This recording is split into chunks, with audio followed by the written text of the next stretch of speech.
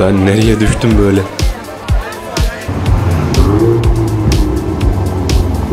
O zamanlar Norveç'in fakir olduğu zamanlar tabii.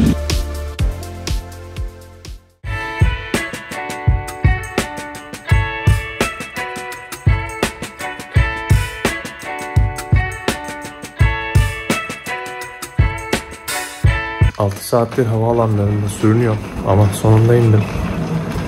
Bergen'e geldim.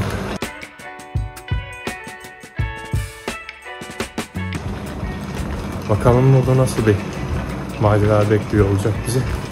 Burası daha az aşağıda olduğu için havanın daha sıcak olmasını bekliyorum. Ama hava durumuna baktığımda gördüm ki bütün hafta yağmurlu olacakmış. Hemen havaalanından çıktıktan sonra bir tramvay durağı buldum. Gerçi tramvay demiyorlar burada. Hafif raylı tren diyorlar. Onu da öğreneceğiz şimdi. Kolay bir uygulaması vardı. Onu indirdim hemen. Umarım çalışır. Sanırım girerken barkodu okutmam gerekiyor. Şimdi göreceğiz.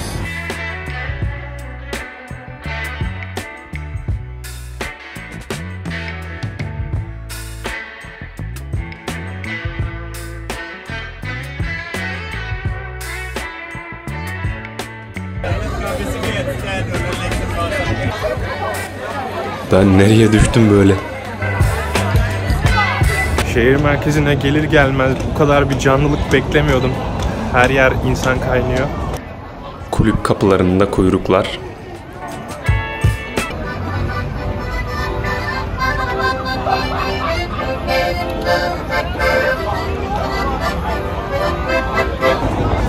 Herkes eğlenmeye çıkmış. Özellikle tramvayda bir sürü kostümlü insan gördüm. Cadılar Bayramı kutluyorlar belli ki. Şehir bayağı eğlenceli, şimdiden fark ettim. Şehir merkezinde ilk dakikalarda bayağı bir kargaşa, bayağı bir gürültü.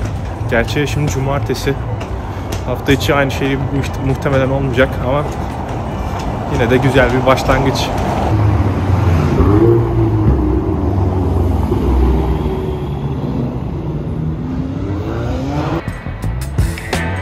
Var sende bir numara Bergen.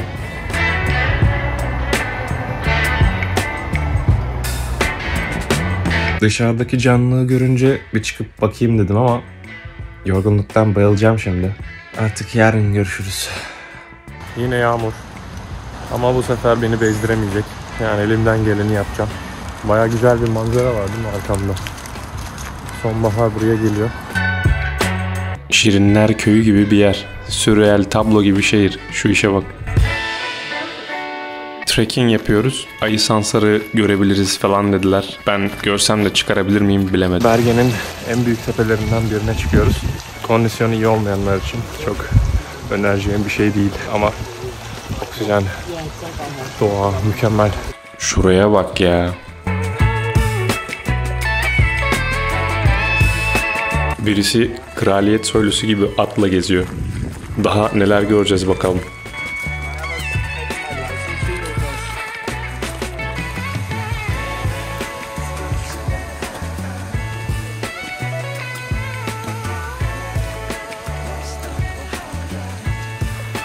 Oksijen kafa yaptı diyor. Yapar tabi. Ne sandın?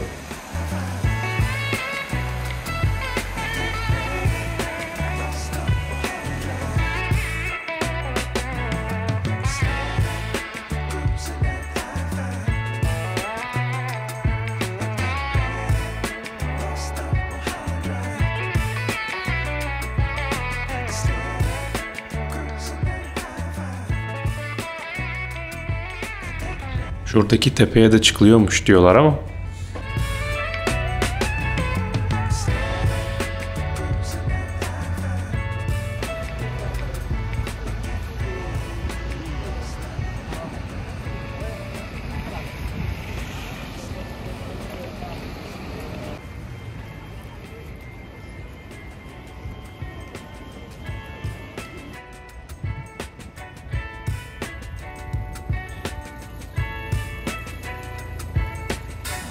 Sis her geçen dakika aşağı iniyor.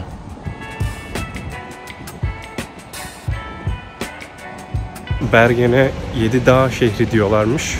Ayrıca Dünya Mirası listesinde yer alan bir şehirmiş. Gerçekten bayağı fotojenik bir şehir. Torpilli sayılmaz. Bergen, Norveç'in ikinci en büyük şehri. Yaklaşık 300 bin kadar nüfusu var. 300 bine varmamış herhalde henüz. Ama ikinci büyük şehir.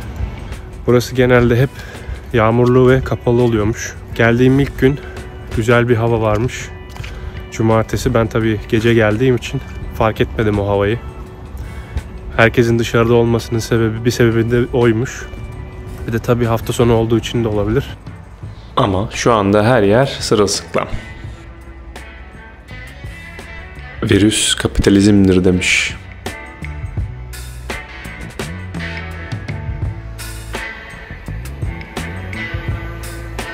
Burada çok bisiklet kullanmıyorlar herhalde. Tahminimce havasından dolayı, çünkü hem yağmur hem rüzgar çok oluyormuş burada.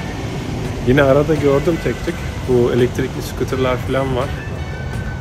Ama yani diğer şehirlere göre fazla değil gibi. Birisi resimlerini sergileyip satıyor. Bu ne kadarmış? 6500 kron. Bu da öyle. Geir Newmark. Belki ünlü biridir. Bu 17.500 kronmuş. Çerçevesiz 10.700 diyor. Nasıl bir çerçeve acaba bu? Şu anda girdiğim binada galiba dağlardan birine teleferik turu var. Ama akşam vakti oraya gitmek ne kadar mantıklı bilemedim. Akşam ne kadar bir şey görebiliriz bilmiyorum. Yarın gündüz vakti tekrar deneyebilirim. Ben buraya yarın geleyim. Güzel bir şeye benziyor. Herhalde oradan bütün şehri tepeden görebiliriz. Heyecanlandım. Bakalım nasıl olacak yarın. Galiba tekrar bakacağım. Galiba 23 dakika sürüyor toplamda. Seni orada bırakıyor herhalde. Çünkü dönüş bileti de alırsan ekstra bir şeyler ödüyorsun dönüş bileti için. İyi de dağın tepesinde seni oradan nasıl geri döneceksin? O da sıkıntı yani. Tekrar bakacağım şimdi. 23'ü nerede gördüm ya ben? 834 metreye çıkarıyormuş. 7.30'dan 11'e kadar açık. Öyle görünüyor ki Norveç'te her şey planlı, yerli yerinde, kurallara uygun. Çekinmeseler ölecekleri tarihleri de belirleyecekler. Allah'tan o belli değil yani. Dünkü mekan burası. Hadi çıkalım şuraya.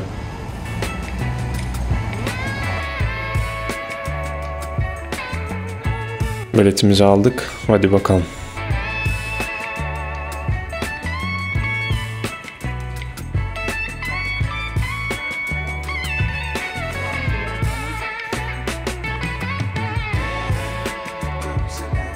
Ben bunu teleferik sandım ama bu rayların üzerinde gidiyor.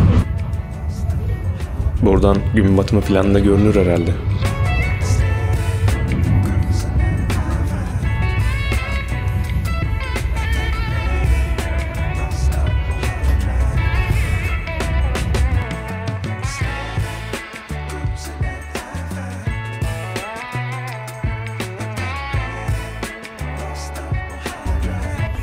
Yukarıda rüzgar rahat verse bari.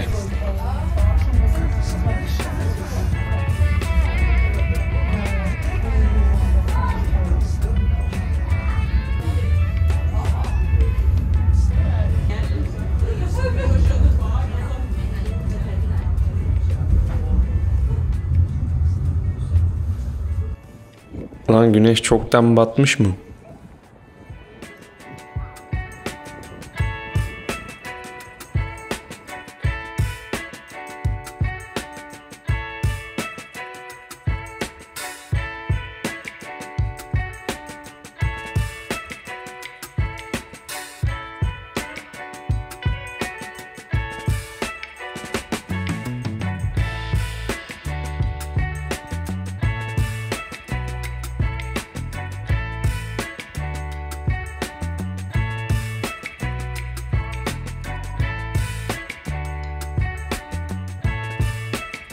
Yaklaşık buraya 5 dakikada çıkarıyor sizi.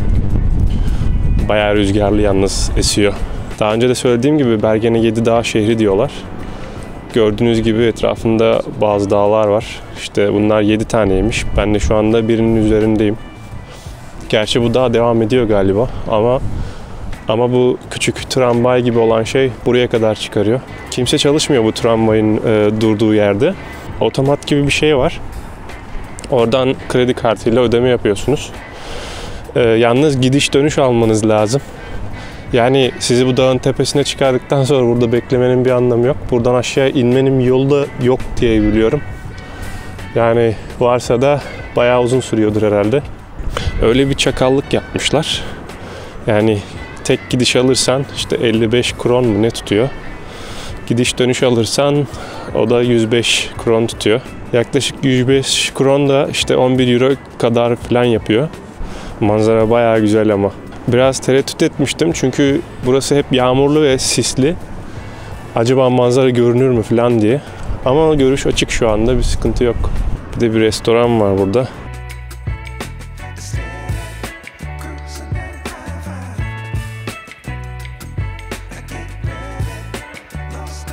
Buna baktım, Tom Dumoulin Hollandalı şampiyon bisikletçiymiş.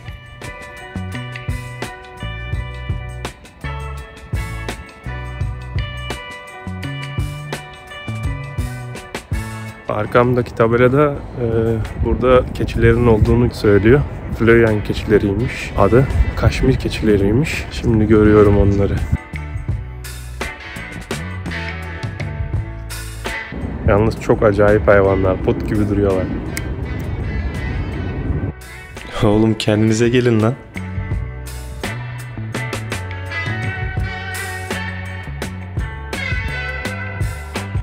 Hey, bana bak. Bakma bakma. Dikdörtgen dikdörtgen göz bebekleriniz var.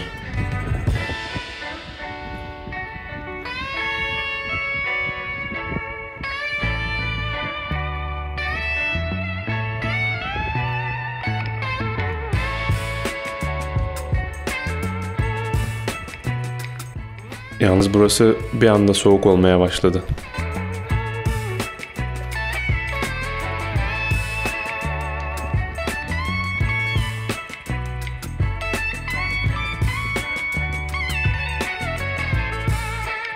Keçilerde bir acayiplik var. Madde bağımlısı gibi duruyorlar ya.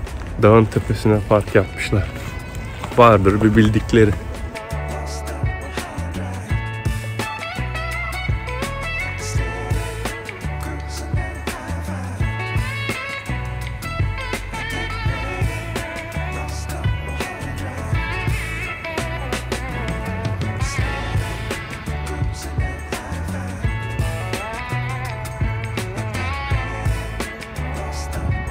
Işıklar yavaş yavaş yanıyor.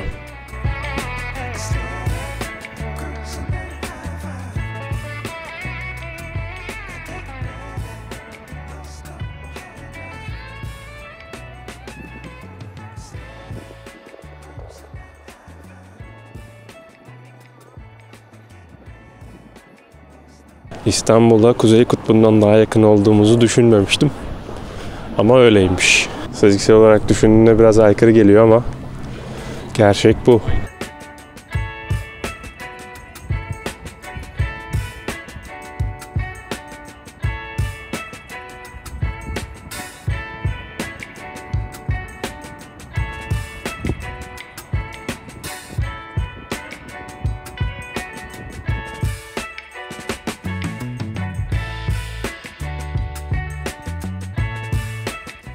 Geri dönüyorum. Soğuk oldu iyice.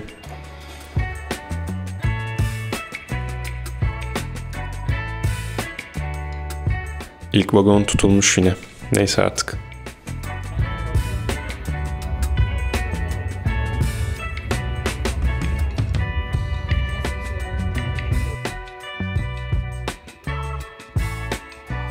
Şehirdeki basınç farklı mıdır nedir bilmiyorum ama bu şehirde sürekli kulaklarım tıkandı. Hala da devam ediyor.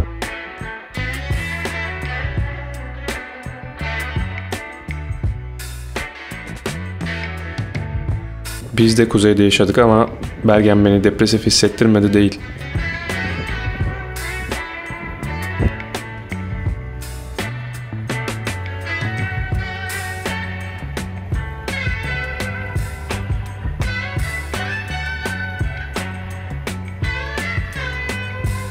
Arkamdaki binaya baktım şimdi. Tiyatro binasıymış. 1909'da kurulmuş galiba, öyle yazıyordu. O zamanlar Norveç'in fakir olduğu zamanlar tabii. Sonrasını biliyorsunuz ne oldu. Şimdi ilginç bir konudan bahsedeceğim. Norveç bildiğimiz üzere gelişmiş bir ülke. Ama gelir kaynaklarına baktığımızda aslında gelişmekte olan bir ülke gibi bir profil çiziyor. Yani hep böyle ham madde satarak ya da ham madde sağlayarak kazanç sağlıyor. Örneğin işte petrol ya da balıkçılık tarımı. Onun dışında sanırım elektrik, enerji sağlıyorlar. Yani böyle belirgin bir şekilde aklıma gelen hizmetini sattıkları bir şirket bulamadım. Aklıma gelmiyor şu an.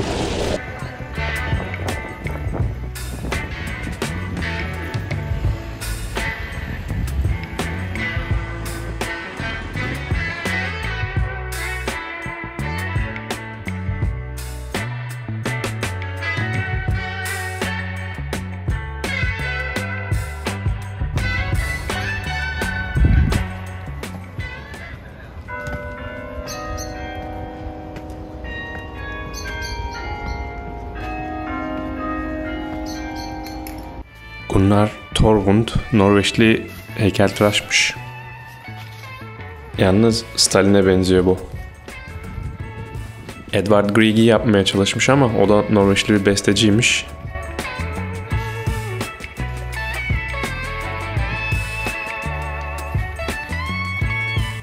Kilitli kilisenin kapıları. Norveç'in çoğu ateist zaten. İhtiyaç duymuyorlar herhalde.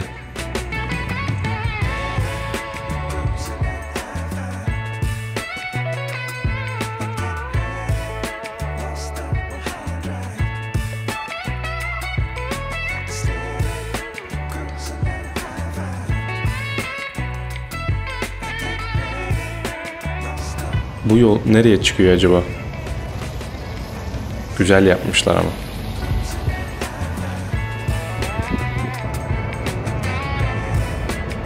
Aha, otobüs geliyor yine.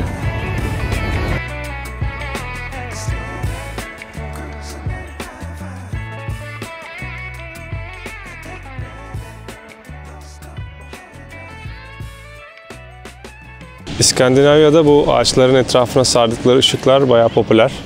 Bir rahatlık, böyle konfor hissi falan oluşturuyormuş. Onları pencerelerine, kapılarına falan da takıyorlar. Böyle her yer ışıl ışıl oluyor. Bir de bu ışıkların ortak noktalarından biri hepsinin sarı olması.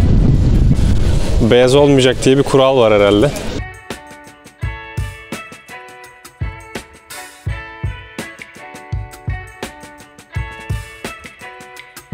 İnsanlar hep kendi halinde. Kimisi koşuyor, kimisi köpeğini gezdiriyor, kimisi alışveriş yapıyor. Kimse kimseye zorunda olmadıkça bulaşmıyor yani.